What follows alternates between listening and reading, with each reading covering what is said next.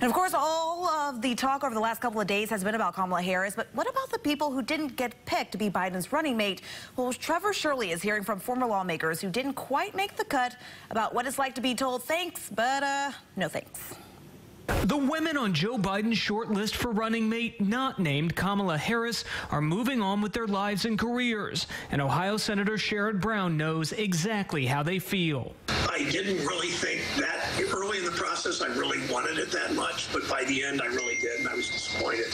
Brown's was one of the last few names on Hillary Clinton's running mate shortlist back in 2016. In the end, she went with Virginia Senator Tim Kaine. When you get closer and closer and it might actually happen, and you get more and more excited, and then the letdown is more. You know, when the presidential candidate calls you and says, sorry, I chose somebody else. And while the veepstakes guessing game becomes a reliable national pastime every 4 years, it's one Brown says he didn't play. I never talked about it publicly during the process. I never said I was being vetted. Think of that vetting process like a job interview, but for the second most powerful position in the world.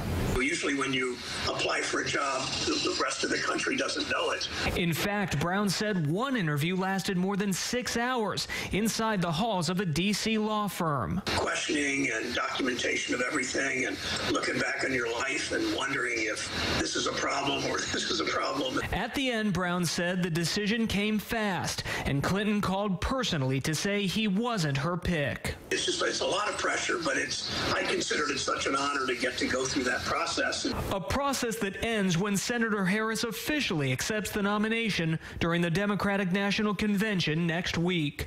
In Washington, Trevor Shirley, CBS 17 News.